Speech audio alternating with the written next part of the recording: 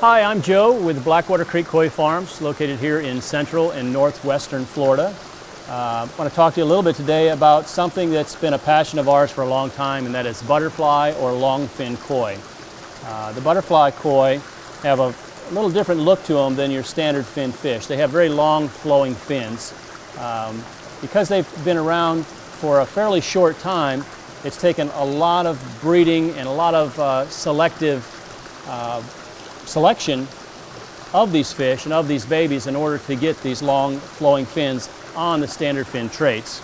We also produce a lot of standard fin varieties as well. And a lot of times we'll get a question of why do these fish cost what they do? It looks like you've got a lot of fish. Why do they cost so much? Well, to answer that, I could say that a 10-pound koi, a 10-pound female will give you almost 600,000 eggs. And out of those 600,000 eggs, once they are laid on the mats, will give you about 60,000 babies, if you're lucky, about 10%. And then out of that, when these babies grow up to be about an inch long, we will select 10% of those that are actually sellable. And you keep whittling down these numbers until you get the very few that actually look like the parents. So there's a lot of work, a lot of labor, a lot of selection, a lot of feeding, and a lot of real estate in order to get these few fish that have the qualities that we're looking for. On top of that is that if you want a red and white fish, or you want a pond full of red and white babies, you don't take just two red and white fish and breed them together and boom, you get what you need. To breed a red and white and a red and white together, you get all types of varieties, but you only pick the red and white out of that.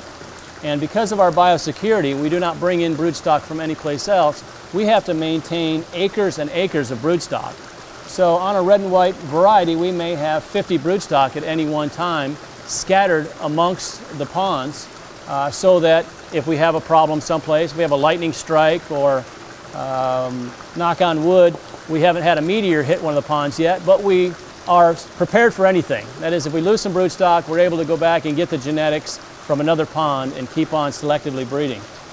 Believe it or not, each one of the fish in here and each one of our broodstock out on the ponds has a pedigreed card that we use to identify it, and we use to track their breeding process to see what kind of babies they're producing. Are they producing good quality, bad quality? We switch those up until we get those breeding pairs that work to give us the best fish. So significant investment, lots and lots of hand sorting of fish to get those few fish that have the qualities that we're looking for. And then of those fish, they're sent off to great customers such as Earthworks, who are able to provide them on display and for sale to the general public 365 days a year. One of the other traits that you'll find on Blackwater Creek specifically is that we produce all of the varieties in almost all of the sizes, almost all of the time, which makes it very convenient. It's very difficult on our side.